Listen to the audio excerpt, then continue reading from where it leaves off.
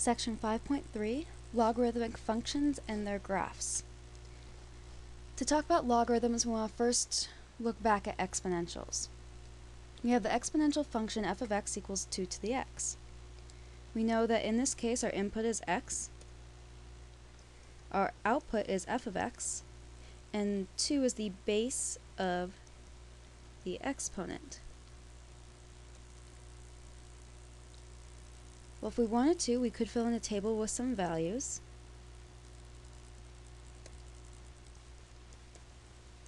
We know that if x is -1, that means 2 to the -1, which is 1 over 2, so f of x would be 1 over 2.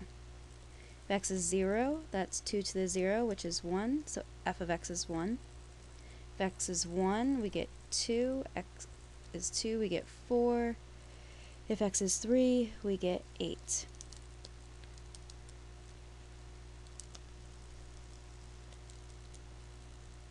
The reason we filled in those tables is because now we're going to look at logarithms.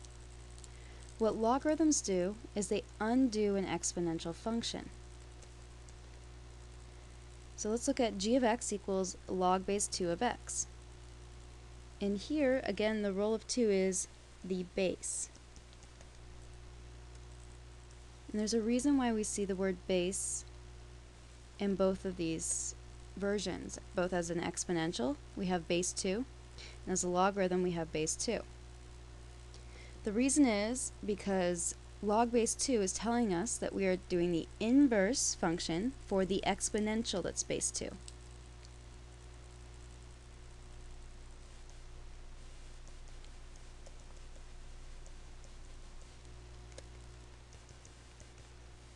Remember, an inverse undoes an operation.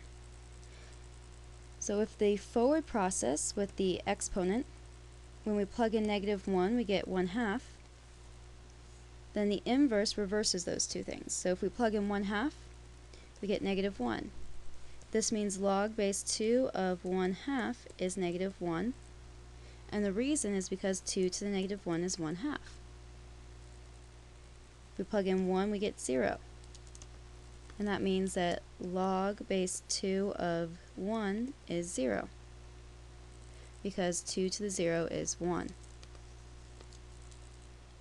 If we plug in 2, we get 1. If we plug in 4, we get 2. If we plug in 8, we get 3. So log base 2 of 2 is 1, log base 2 of 4 is 2, and log base 2 of 8 is 3.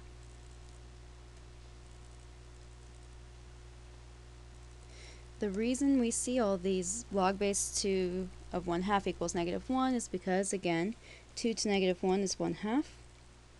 Then we have 2 to the 0, which is 1, 2 to the 1, which is 2, 2 to the 2, which is 4, and 2 to the 3, which is 8.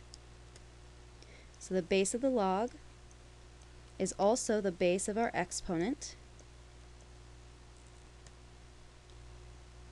What was originally our exponent in the exponential version, so what was originally our input, becomes the output in our log, and what was originally the output in our exponential is the input for the log. What this whole process should show you is this relationship right here, and you need to have this in your notes.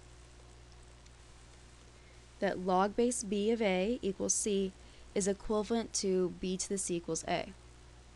So if I'm trying to solve log base 2 of 8 for x, I want to write it in its equivalent exponential. So because we have log base 2, that's the base of the exponent, x becomes my input, which is the exponential.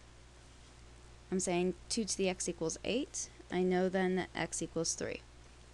Log base 2 of 8 equals 3.